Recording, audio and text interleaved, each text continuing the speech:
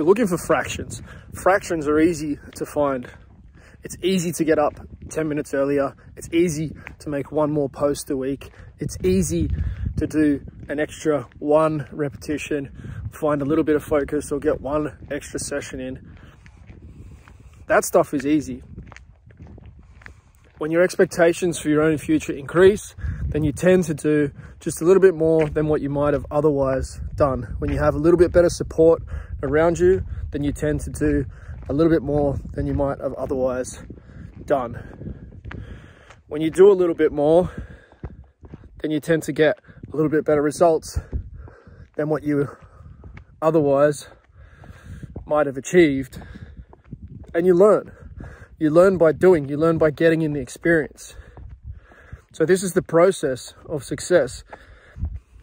I've worked with hundreds of coaches and hundreds of professional athletes, and these are the keys. Increase the expectations of the athlete of themselves. Help them to construct a vision and to see more possibilities for themselves and for their future than they could see previously. Now, for some athletes, that's been encouraging them to read books or to think about a business idea. You think, well, how does that benefit an athlete? But once an athlete starts to think about that sort of autonomy and the direction they want to go in life, then their athletic development can also become a little bit more of their own journey, and they might decide to take a little bit more ownership of who they're becoming athletically.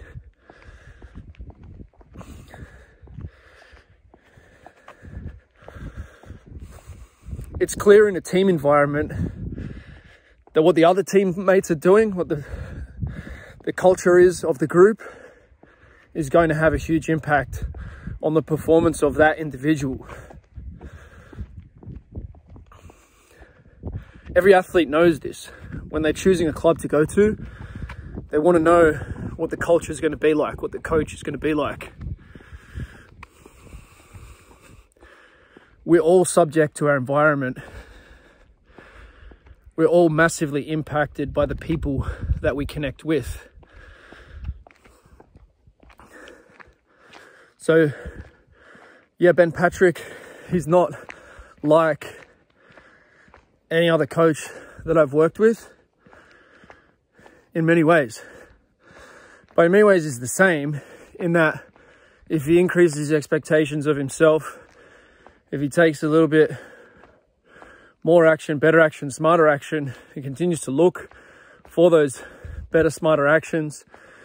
If he gets new knowledge, if he gets connected to other people who care about what he's doing, care about his message, and want to support him, then life gets better. You can see that for him. That's really easy to see. The Rogan podcast was phenomenal. The same is true for you. The same is true for me. The same is true for a professional athlete. It's the same process. For me, the fun is in identifying this process and seeing it going on every individual story, every individual coach that I've worked with. That's the fun thing. I was chatting with another coach this morning that I worked with years ago, saying, yeah, I'm making 20 grand a month. I launched this new business. I'm going to the world championships in weightlifting. It wasn't on that path before. It's not me, it's that whole process. You got to get that whole process going around you. And when the process is falling down, you identify which parts of the process are missing. And you fill the gaps. You look at, okay, how do I improve this area? How do I improve that area? How do I increase my expectations again? For me right now, one of the big increases in expectation is the improvement of my strength, squat and press, on the path to a bigger, better snatch. But they're symbols of momentum in life. And I know that getting that momentum with my lifting is a powerful symbol and something that I can leverage to go to other levels in other areas. the conversation with Ben around strength, around knees, is going to continue. But there are bigger conversations that are popping up between myself and Ben, between other members of the community. They all require momentum, personal momentum. They require success. Success creates more opportunity.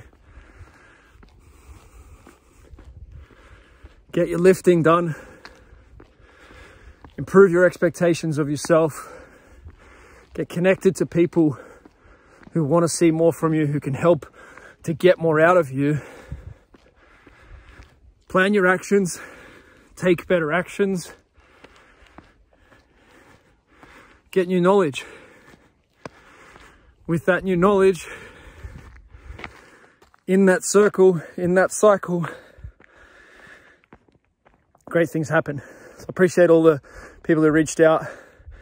It's pretty cool to have your name mentioned on the world's biggest podcast. But it's only the beginning. And what matters most is that you get something from this video. You make a decision about where you're headed.